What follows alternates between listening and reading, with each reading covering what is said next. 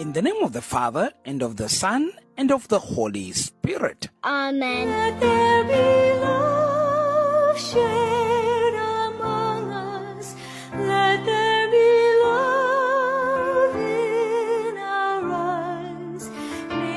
For our Goodnight message on this Tuesday, the 9th of April 2024, broadcasting from the Salesian Pontifical University, Rome, Italy, by your servant Father Eustace Siame, a salesian of Don Bosco, we listen to this encouraging and strengthening message in line with the first reading of today, entitled, Being One Heart and Soul. Let there be love shared among us.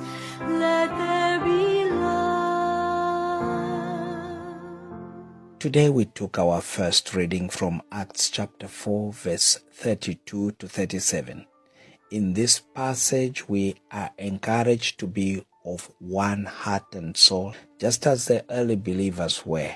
This unity not only strengthens our faith, but also serves as a beacon of hope for others.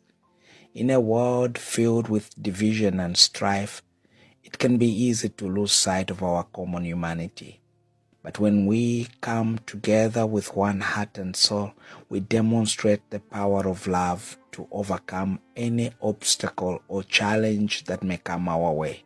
Let us embrace this spirit of unity and extend a hand of friendship and compassion to those around us. The example set by the early believers in Acts chapter 4 reminds us that there is strength in numbers. When we stand together as a community united in faith, we become a force to be reckoned with. Let us join hands and hearts with our brothers and sisters in Christ, knowing that together we can achieve great things for His kingdom. And that starts with our own families. If there is any time we can repair the broken relationships in our families in order to achieve big things, is this Eastertide. Make use of this time to reconnect with your brothers, with your sisters, with your cousins, so that united you stand, divided you fall. Easter is a time of renewal and rebirth, a time when we are reminded of the hope that comes from the resurrection of Jesus Christ. Let us take this opportunity to renew our commitment to being of one heart and soul with our fellow believers, spreading the message of love and redemption to all who cross our path.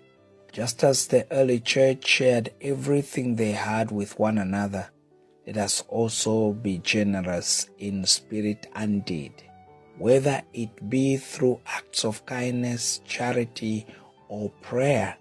Let us give freely and abundantly to those in need. By doing so, we not only fulfill God's commandment to love one another, but also inspire others to do the same. In times of uncertainty or doubt, let us draw strength from the knowledge that we are never alone.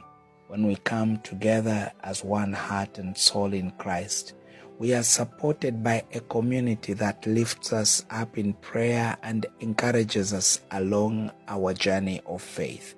May this Easter season serve as a reminder that no matter what challenges lie ahead, we have each other to lean on for support. Let us go forth from this Easter season inspired by the example set by the early believers in Acts chapter 4, verse 32 to 37. Let us strive to be of one heart and soul with our fellow brothers and sisters in Christ, sharing His message of love, hope, and redemption with all whom we encounter. Together, united in faith and purpose, there is nothing that we cannot accomplish for His glory.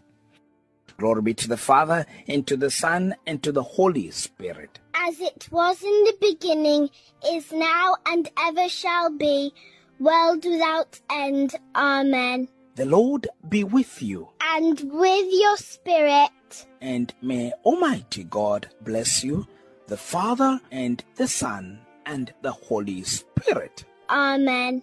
Good night, and sweet dreams. Same to you, Father. świat.